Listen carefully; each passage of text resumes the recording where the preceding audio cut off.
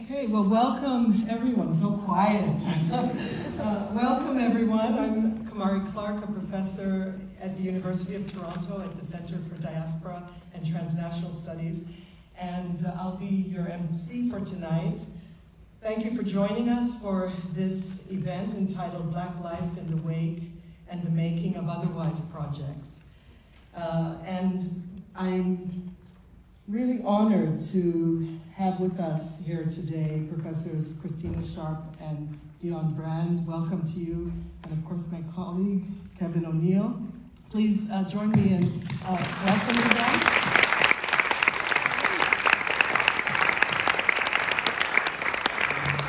And of course, I would be remiss to not acknowledge that we have 10,000 anthropologists in this city, in Toronto, this weekend. So welcome to all of you. I know it's not only anthropologists who are in the audience, but I think it's also a wonderful moment that CASCA and the American Anthropological Association meetings are happening this weekend at the same time that we're hosting this event.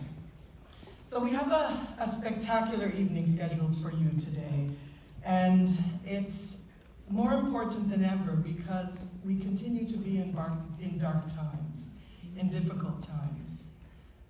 Today we come together in the shadows of a new phase of protracted war in Gaza, a war against the very basis on which humanity needs to be reconceived.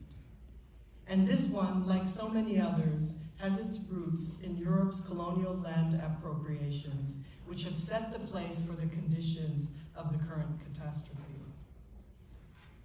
Black life in the wake of the plantation, the theme for today, as well as otherwise projects, is framed around similar forms of historical inscriptions. One part for today is Christina Sharp's conceptualization of the afterlife of plantation slavery, compiled and combined with the theme for this Mellon series, that is, the notion of evasion. And that is that evasions that we're referring to are evasions of structures of carceral power, white supremacy, capitalist extraction, and various forms of land dispossession. It's about how we might imagine and rehearse life within spaces of freedom that exist beyond the world as we know it. And following Dion Brand, the event tonight considers the ways that we live beyond, quote, those worlds, their encounters, and their violences. And it calls on us to take seriously her imagery of having one foot here and the other foot on another planet. That is, other spaces of possibility. And so when reflecting on Black life in the afterlife of the plantation, we're reflecting on the consequences of empire, the many struggles that we share, whether in Palestine, Ukraine, Syria, Sudan, Somalia, Colombia, and of course with our indigenous colleagues here at home, and so many others. These struggles are clearly entangled.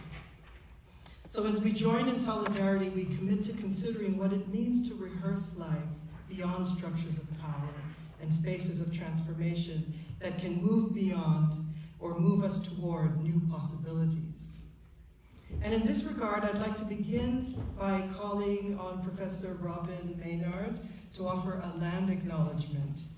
And if Professor Maynard can join us, just a quick bio.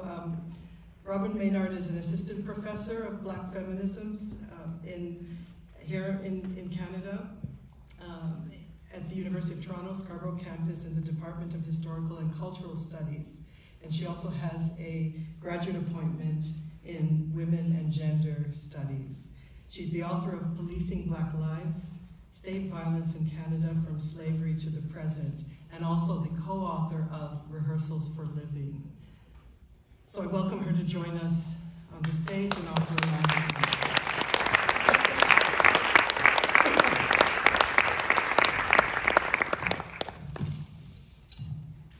Thank you. As we come together for this gorgeous gathering on Black life and otherwise worlds with two of the most brilliant living thinkers, we are gathered too on the territory of the Dish with One Spoon Covenant, land stewarded by the Anishinaabe, Huron-Wendat, and Haudenosaunee for thousands of years. Let our acknowledgement be an honest one.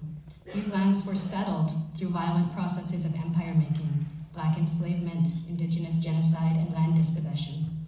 These lands are marked by living legacies of racial and ecological violence that are ongoing, endemic. We have a shared moral responsibility, not only to acknowledge the traditional stewards of these lands, but to condemn the circumstances that led to their dispossession from all but a fraction of the territory. Let us not speak then only of gratitude for being present on this private property placed on Indigenous lands, but let us instead also condemn all forms of colonial land theft here and everywhere, and commit to more liberatory, otherwise futures. Let us move from acknowledgement to a rejection of complicity. Let us refuse to stay silent in the face of past, present, and future colonial atrocities being waged from the stolen lands on which we stand. We're sitting here on the grounds from which treaties have been broken purposefully, where Indigenous land defenders continue to face state repression, where, while we are protected from the elements, many of our unhoused Indigenous and Black neighbors are pushed into poverty, evicted from parks and all public spaces in the service of capital. We are 13 minutes away from Bay Street, home base of the global center of multinational mining companies, traded at the Toronto Stock Exchange, which are responsible for the massive land dispossession of Black and Indigenous peoples globally. Let us refuse complicity.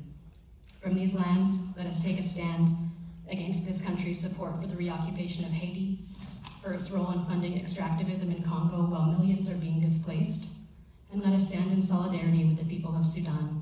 Let us refuse to be complicit in ethnic cleansing, genocide, and land theft faced by Palestinians in Gaza, the occupied West Bank, East Jerusalem, with the support of the Canadian government and arms. Let us stand instead in solidarity with the global majority, demanding a ceasefire and an end to apartheid, occupation, and land theft. Let us stand today in acknowledgement of the stewards of this land, in gratitude for what we all stand to learn from histories of land defense here and everywhere. May we all choose solidarity over complicity, today and every day, and may we have the courage to always take a stand in defense of land, air, water, and life.